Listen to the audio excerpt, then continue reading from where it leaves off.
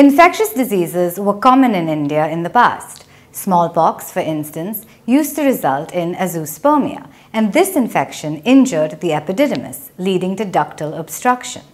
Tuberculosis can also affect the epididymis, causing azoospermia.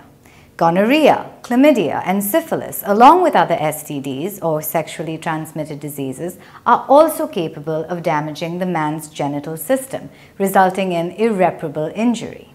Mumps is another viral disease which could cause inflammation of the testes, particularly when young men are afflicted with it.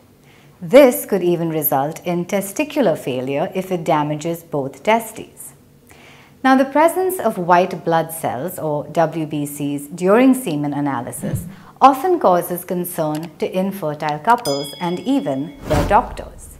This condition, known as pyospermia or leukocytospermia, occurs commonly, but the mere presence of white pus cells in the semen is not sufficient to make a diagnosis of a genital tract infection.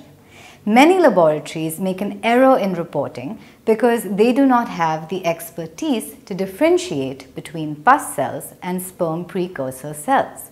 Erroneous reports by such labs may result in the doctor resorting to antibiotic treatment, which just wastes the patient's time and money because these are normal and will persist. Even the semen culture report can be very misleading. It's common for the lab to grow bacteria such as E. coli when they culture the semen. These are actually commensals, which are found normally on the skin even in fertile men. However, this is often mistaken for a pathogenic organism by unsophisticated doctors who will try to treat this with antibiotics. The question a patient needs to ask is, can these bacteria actually cause male infertility? Can fertility be improved by treating such infections? In our opinion, treating most of these abnormal reports does not help to improve the man's fertility at all. Do you need more clarity on this subject?